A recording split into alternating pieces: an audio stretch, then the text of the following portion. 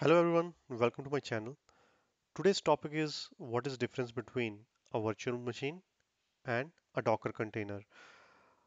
Okay, many people have asked this question to me and I see that whenever any discussion I'm having with people, this is a very basic doubt that they have. So I thought I'll make a video on this and share what I know about this topic. So yeah, please subscribe to my channel and share the video with your friends. Please also let me know what are the doubts in technology you have. I will love to make a video for your understanding on those topics. Let us start with knowing that what is difference between virtual machine and a Docker container. That operating system, we install uh, one more software called Hypervisor, and on Hypervisor we install multiple VMs. So VM is a you can think of as a process which has a OS and which has all the dependencies of your application and which has your application.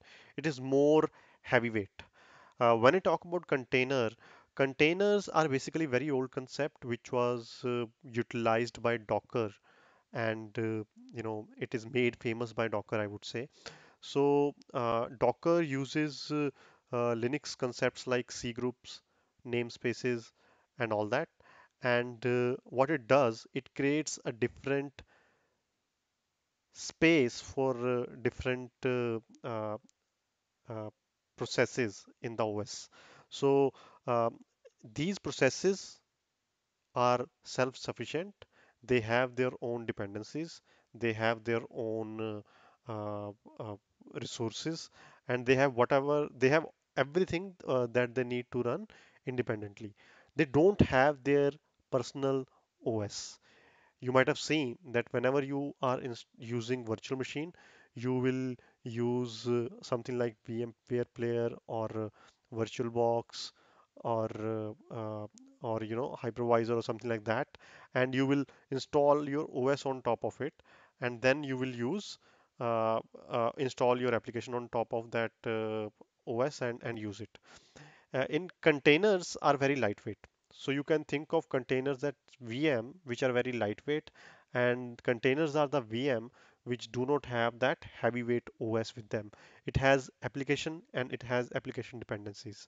So that's how managing container and deploying container and scaling containers become very efficient because since they don't have that heavy part of OS with them, the underlying OS being utilized by containers is the same.